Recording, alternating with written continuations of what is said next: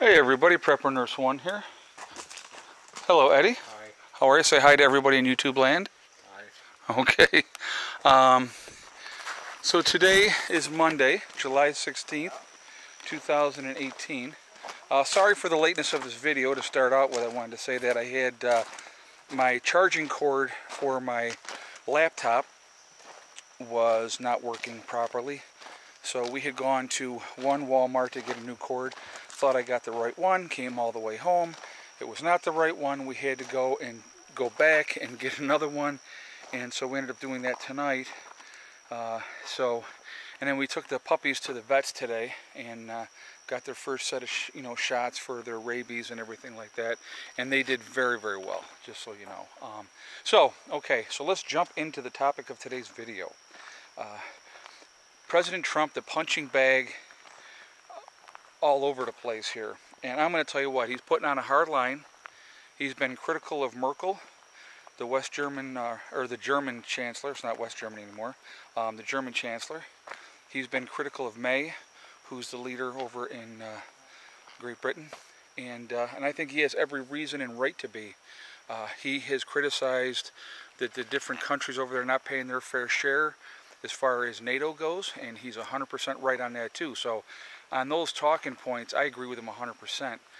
He had his meeting with Putin, and they for whatever reason, so many people want us to be at war with Russia.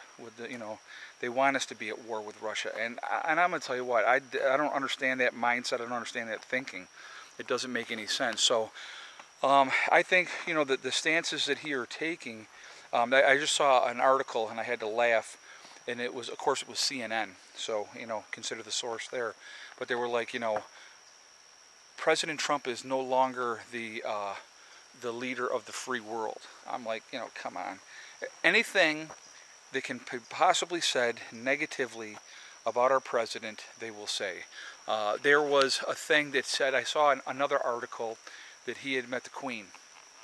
And they said that, he didn't bow to the Queen and stuff like that. Well, he shouldn't bow to the Queen. He's not a British subject, okay?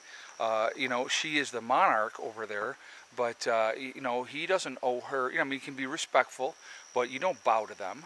I wouldn't bow to them. They're not, they're a figurehead of that country, which is fantastic, but it's not our country. You show your respect, but you don't bow down to them. So that's just my take on that, okay? So please, all my people that are British that watch, I'm not hammering on that. I just, my point is, he's our leader. He is, our president. And I know like half this country can't stand him, which is funny because he's doing everything he said he was going to do pre-election. So, like I said, I honestly, so far from what I've seen, I think he's doing a good job. Because he's not taking anybody's crap. He's saying it like it is. Sounds like somebody else, I know.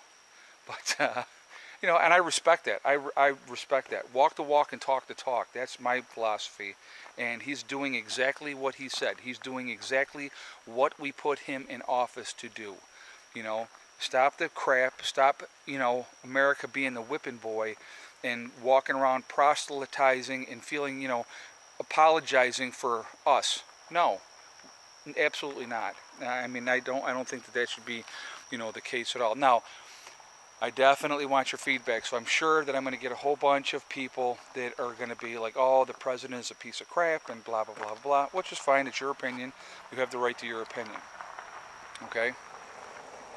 But the thing is, it's like, like I said, I mean, honestly, if you look at it honestly, people are, oh, well, he's an embarrassment. I mean, if you listen to just what the media was saying, you would think this guy was the worst thing going ever, okay?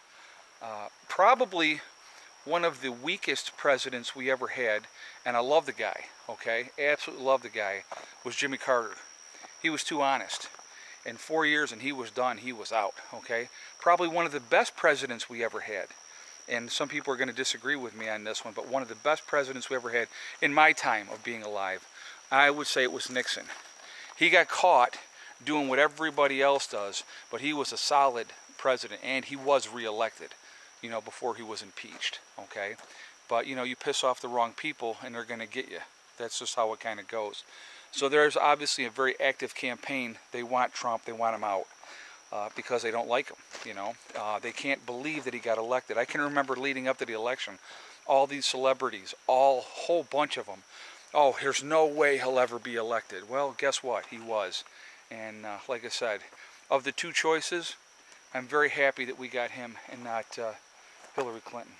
Oh my God, the thought of the fact that having her as our president made me sick. And not because she was a woman, is because she was so corrupt and so crooked. And so many people just couldn't see it. So, but anyway, again, guys, my opinion, and that's it. I couldn't stand a woman, never could.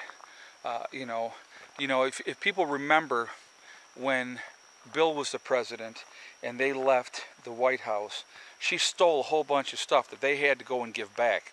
I mean, let's even go further back. She was fired off the White House, or the Watergate investigation, by the lead prosecutor, and he called her the most unethical person he had ever met in his life.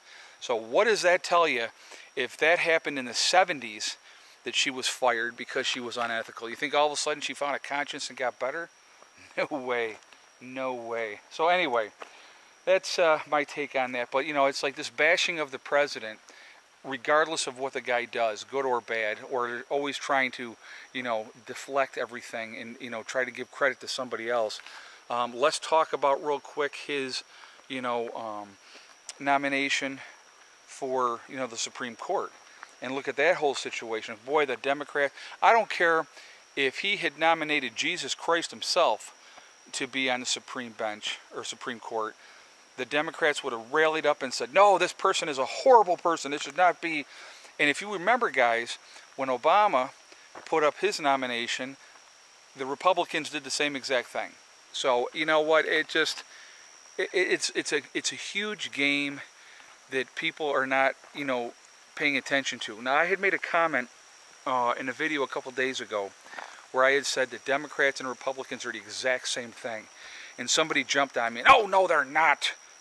Guys, listen, it doesn't matter who is elected president, be it a Democratic president, be it a Republican president, okay? It doesn't matter. They are not looking out for the American people. If you think that they are, you are sadly, sadly mistaken. Just pay attention to every freaking one that's been in there. They're going to help the special interest groups that got them elected. They're going to help their rich friends get richer. That's who they're going to help. You and me, average citizens, they could care less about us, regardless of party, okay? I mean, the Democrats, what have they done to help people, realistically, if you look at it? You know, Democrat-run cities, Chicago, New York City, you know, they're cesspools. They're cesspools. Detroit, the hub of manufacturing in this country for how long? And now it's a freaking graveyard, okay? You know, you got certain parts up there that, was it Dearborn, Michigan, I think it is, where the water's undrinkable. I mean, you know, wouldn't these be things that we should be worried about, that we need to take care of, instead of all this other little petty nonsense of who the president offended and all this type of stuff? How about we focus on taking care of our infrastructure in this country? Why don't we worry about that? Our waterways, our roads, our power grid, which is antiquated to say the least, okay? Why don't we work on those things that need to be taken care of? You want to put people to work? That's how you put people to work. Fixing these dams that are, you know, so freaking old. Let's put the money into that. Put people to work, make the economy better, you know. People will come, they'll work. If you got those jobs there, you pay them a decent wage, they're going to work. Now I'm going to show you this here. There's the kitten. And she's looking much thinner. So I think that she had her litter. I have not found it yet. I have no idea where she had them. But she's looking much, much thinner. So anyway, guys, the garden is doing awesome. Actually, I'm going to show you over here what we pulled out of here today real quick. This is just today. This isn't the stuff from the other day. Lucy's gardening it for us over here. Here's the stuff we just pulled out today. That's just today alone. The garden is doing absolutely fantastic. So now it's getting darker here because it's almost 9 o'clock at night.